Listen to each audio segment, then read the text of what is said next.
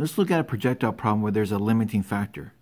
And that limiting factor is usually, does the object clear a wall or go over a goal post or some other target area? And so we're not looking for the whole flight of the ball. We're just looking at where that projectile is at a certain location. So we've got one where a ball is kicked at 24 meters per second at an angle of 70 degrees. And we want to figure out if that ball that's 35 meters out from the goal or wall, and the wall is 3 meters tall, if that ball actually clears that wall. And so it's initially hit with a velocity of 24 meters per second at an angle of 70 degrees above the horizontal. And so we want to know if that makes it or not. It could hit the goal or the wall and fall back down, or it could make the entire flight. So we want to first break this into components. A horizontal component and a vertical component.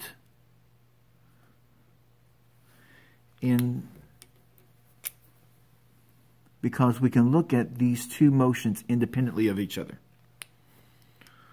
For some basic trigonometry, velocity in the x would be equal to the velocity times the cosine of our angle.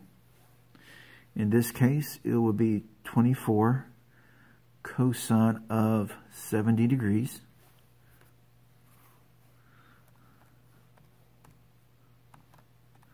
And that gives us a velocity of 8.21 meters per second in the x direction.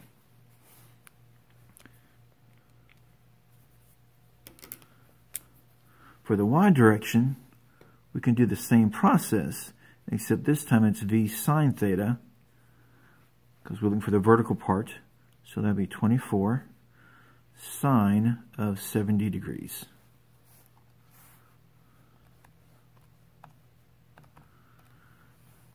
And that gives me an initial vertical speed of 22.55 meters per second. Since we got it separated into the horizontal and vertical pieces, now we need to figure out what's going on. Normally we figure out the time of flight and the range, but in this case, we want to know what's happening 35 meters away. And so we need to figure out the time it takes for the ball to get there. The horizontal components is independent of the vertical components as long as there's no air resistance, anything to affect that. So the motion sideways is constant. So we can use Vx equals dx over t. Velocity in the x is 8.21. Distance is 35 meters, and we want to figure out the time it takes to get out to that location. Swap those out.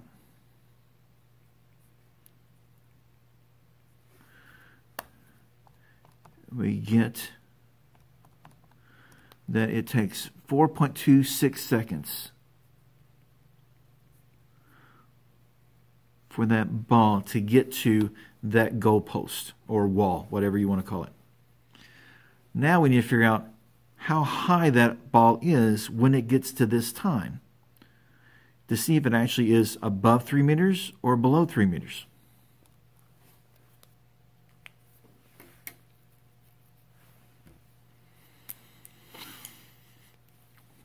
So vertically, gravity is acting.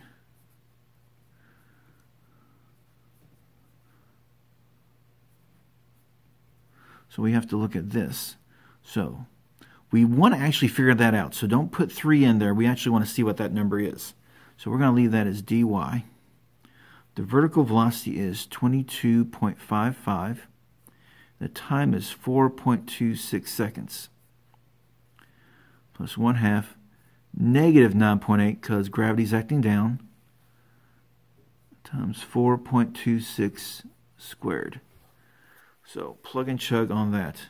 So 4.26 squared times 4.9 equals, make that negative, plus 22.5 times 4.26 equals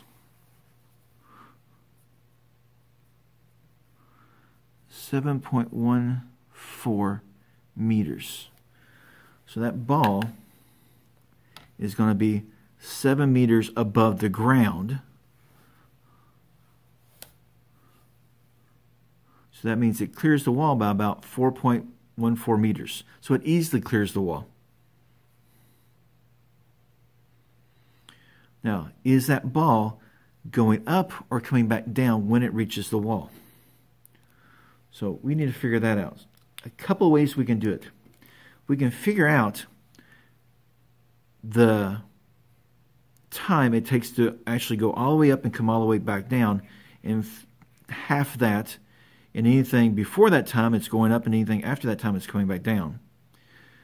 But in this case, we don't really know where it's at its peak. It could be here or it could be there. We don't know, but there's another way we can do it. We can actually look at acceleration. So acceleration is Vf minus Vo over t. Our acceleration is negative 9.8. Vf we don't know. Our original velocity vertically, because we want to know if it's going up or down, is 22.55. And we can use the time of 4.26 seconds to solve this. So 4.26 times negative 9.8 is negative 41.45 equals Vf minus 22.55. So 41.45 negative plus, because we're going to move that over, 22.55 gives me a final velocity of negative 18.9 meters per second. And so that negative sign means that the ball is actually coming back down. So it had already reached its peak and is now coming back down when it reaches the wall. All right, thank you, and good luck with physics. Like, share, and subscribe, and tune in again for some more physics. Goodbye.